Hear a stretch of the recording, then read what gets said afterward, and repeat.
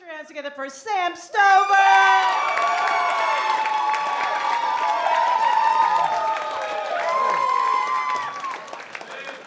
How's everybody doing tonight, huh? I want to get a show of hands from the crowd here. How many of you have ever had crabs? Nobody? All right, good, because neither have I. Those people are just weird.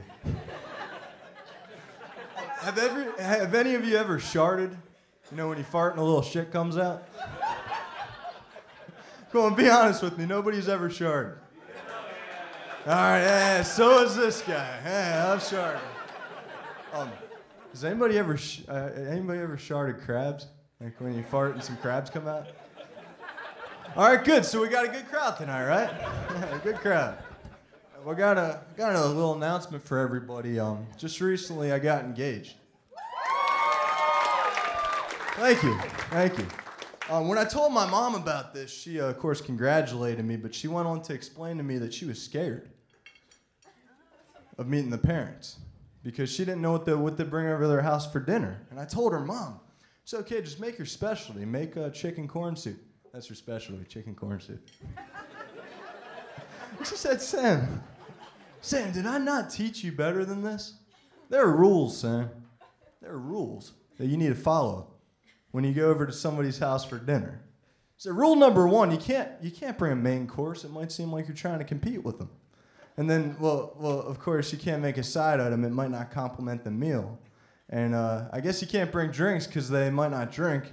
And, well, you can't bring a dessert because they might be on a diet. So turns out all you can bring is a toupee. Hey, you like that toupee? I thought that would go well there. Yeah. But, I'm doing pretty well. About 2 years ago, I moved from Georgia to Hoboken, New Jersey. And I'll tell you, the people in New Jersey are some of the nicest people you'll ever meet in your life.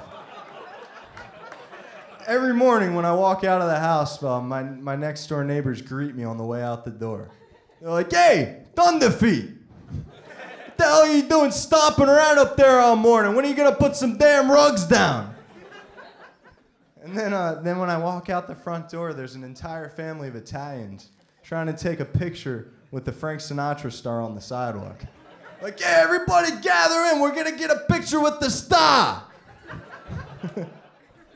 But, that's just stereotypical New Jersey. And not going to lie, I had a lot of stereotypes about New Yorkers as well when I moved here.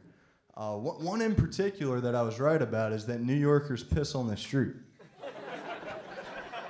And I'll admit, I've pissed on the street a few times since I moved here, too. And so I was right about that, but where I was wrong is I always thought that New Yorkers pissed on the street out of desperation. That they had no place else to piss. Turns out it's a personal preference. And I thought about that. When I lived in Georgia, I pissed in the woods. And I think there's just something about us guys that we prefer to piss outdoors. Am I wrong, guys? Prefer to piss outside. Well, we don't have woods in New York, so we just make do with what we have. We use the street. Which brings me to the conclusion that New Yorkers are just fast-paced rednecks. But now there is a big difference between pissing in the woods and pissing on the street. I mean, obviously pissing on the street is illegal, and there is a chance that you could get caught by the cops. The thing is, that chance is very small. I mean, heck, I've done it 4 or 5 times. I've never been caught. I'd say you have probably a 1 in 10 chance of being caught by the cops while pissing on the street in New York. Now, if you do get caught, it's only a $50 fine. So do the math. You're only paying about $5 per piss. I'll pay $5 to take a piss. If you want to go into a bar just to use their bathroom, they're going to make you buy a drink. That'll run you $10, $15. You might as well just take the cheaper $5 alternative and piss outside like nature intended. Feel free. And did you ever notice the similarity between pissing on the street and telling a racial joke? Because either way, before you start, you got to look over both shoulders. It's very confusing. So I want to eliminate this confusion by proposing to the city of New York that we issue a personalized piss pass. And a piss pass will be a laminated card with your name on it that entitles you to piss in any of the 5 boroughs in New York City without being caught by the cops for one flat monthly rate.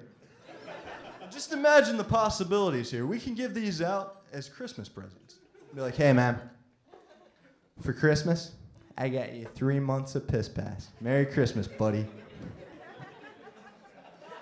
Heck, we could incorporate the piss pass into the New York City tourism pass. Because if you're going to come visit the Statue of Liberty, why not piss on it? I mean, if you're going to climb up to the top of the Empire State Building, why not piss off of it? I mean, heck, if you're feeling really frisky, piss on Regis. He'd probably enjoy it. I'll give you a free month if you can piss on Kelly. Hey, thanks a lot, guys.